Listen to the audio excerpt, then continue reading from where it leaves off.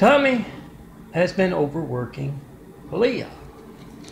Yes, Tami, the no-armed Chinese fella, he's at her desk, head down on the desk, and he walks in and he says he's leaving early to go with Rhea, his girlfriend slash wife, to the Cat's Got You Town, wanting some more. You know how the Orientals love the cats and the dogs.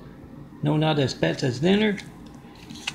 And he wants her to catalog the armies of impersonators of yours truly with all kinds of folks, military and California, Muslim, Mormon, you name it. And he skips off, and she goes to look for those that he sent her on the computer, and yeah, he posted them to YouTube instead.